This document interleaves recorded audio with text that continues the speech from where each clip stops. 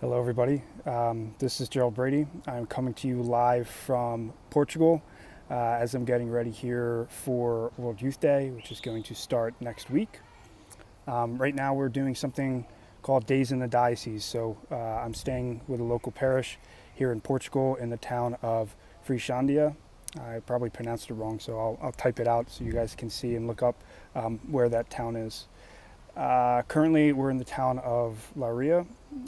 This morning we had Mass with about 7,000 people from countries all over the world. And throughout the city today, there's a bunch of things going on like confession and adoration. There's also some concerts and, local Portuguese music and things like that. So the town is swarming today with people from all over the world that came a little bit early to celebrate World Youth Day. Yesterday, me and the other Days in the Diocese people, we went to the town of Fatima. That's obviously known for the apparition of the Blessed Mother that occurred there. And we went there, spent the day there, went to Mass, walked around and looked at the different chapels and things like that. So I was able to pray for all of you at St. Jude.